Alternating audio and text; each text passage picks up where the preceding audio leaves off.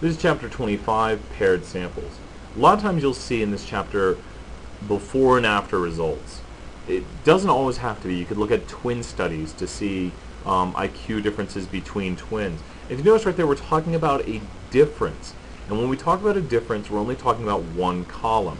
Because when you look at the before and after, you're looking at the difference, how something improved or how something decreases or how something changes. And to do this, we're actually just going to run the t-test. I'm going to scroll down here a good bit. Let me scroll down. Click in here. And when we get to the data right here, all we're looking at is a difference column. So right here, we have the difference between the inner and the outer time for a skater. And we just analyze this column right here. There were 17 paired samples.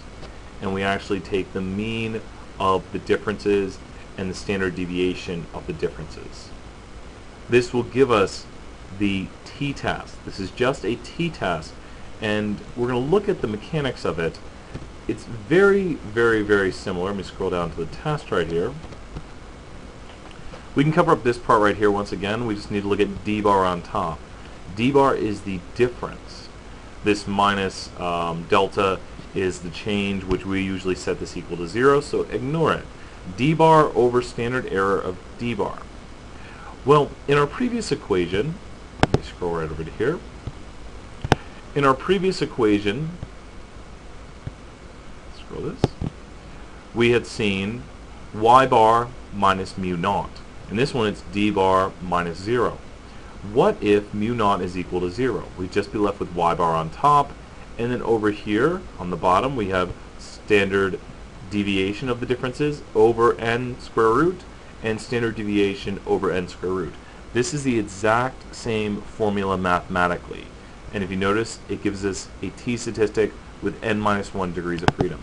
Running this test for this chapter can be done with t-test in the calculator. But the important thing to remember here is that we have a new assumption. We have here the randomization independence condition, the 10% condition, the nearly normal condition, and finally, we need to make sure that the samples are paired. I don't know where it shows on the slides, but I want to state clearly that the fourth assumption for this is that there are paired samples. So going in here to look at some of the results, we can actually do this on a t-test. So scrolling down here, scroll down. I think the results are going to be right here. This t-test ran right here is actually a paired test ran on the difference column. So you can run it on the difference column and get the results, and here's our test statistic. And that's pretty far away. It doesn't actually give you the test statistic. You could go through this chapter and actually run these results and get them. But if you notice, the p-value down here would be very small. If we did the two-side test, the area over here would also be very small. It looks like we can reject for the less than test and for the does not equal test. So we have that we can run tests with this once again. And here's the results up here from our test. It was 8.5, negative 8.5. Let's scroll back down to here. We had a hypothesized value of the difference being 0, and we found out that it was negative 8.5. So with this right here, go to your calculator and see if you can enter in these results under t-test and replicate this and actually get the test statistic. This is great practice right now to go to t-test and try to get these same results. The confidence interval is constructed the same way as with previous chapters. We see here a confidence interval for the true difference between these paired means, and it does not contain 0, which suggests that there is a difference.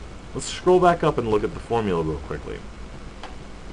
The formula once again has the difference from our sample at the center and has a test statistic used to create it. We get to pick t star, and then it has the standard error. This is the way all confidence intervals for our class will be constructed, with the sample statistic as the start. Then the margin of error is composed of the critical value, the t or the z, for the certain confidence interval, and then a standard error at the end. There's 3 parts: sample statistic, critical value, and standard error.